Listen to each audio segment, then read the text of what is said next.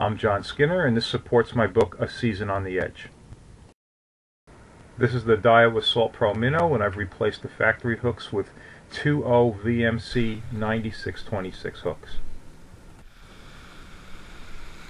And here's a quick look at the retrieve speed, and there's a little bit of variation because as a wave is pushing the plug, I'll speed up the retrieve. If I'm reeling the plug into some undertow or other current, I'll drop down in the retrieve speed.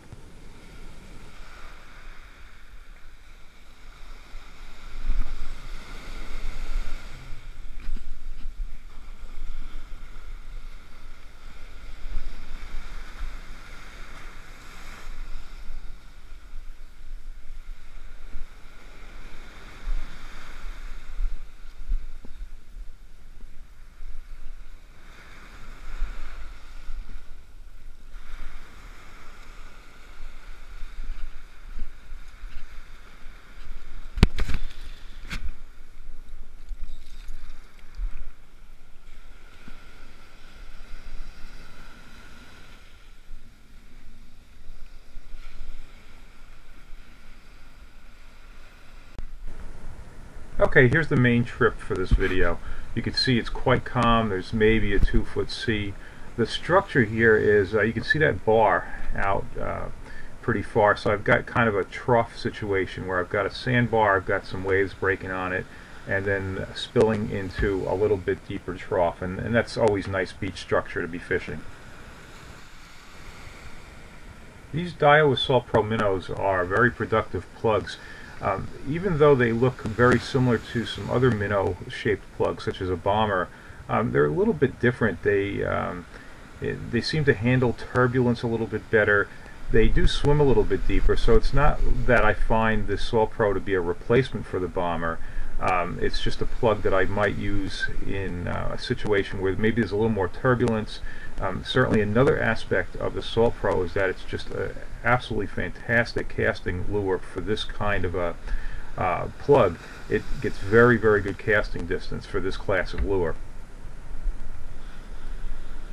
Even though you'll see some pretty good action here in the daylight, I actually do best on this lure at night. It's a very good nighttime plug, but it works pretty well during the day also. Leading into this video, I showed the box of VMC hooks next to the plug, and I do replace the factory hooks, as I mentioned, with VMC 9626 size 2.0 hooks, and you could certainly go down to a 1.0 hook if you wanted. That would work out well also. And the other thing is I do replace the factory split rings and put split rings on there a little bit stronger. I'm using a fairly steady retrieve, and as you'll see, there's occasional lifts and twitches during that retrieve.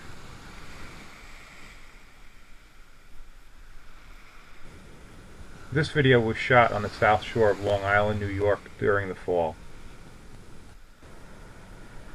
As you watch this video, something you might notice is that many of the hits, almost all of them actually, come very, very close to shore, and those hits are coming on something often referred to as the beach lip, and that's a little trough that's cut right behind where that first wave or last wave, whatever you want to call it, where that breaks on the beach.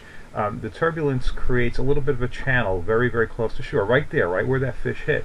And a lot of times fish are like right on that edge, and these are calm conditions, so this plug, which does handle turbulence fairly well, is a good lure to run through that turbulence. When it's rougher, a lot of times I'll go to a bucktail, and a bucktail will be extremely productive in that slice of water.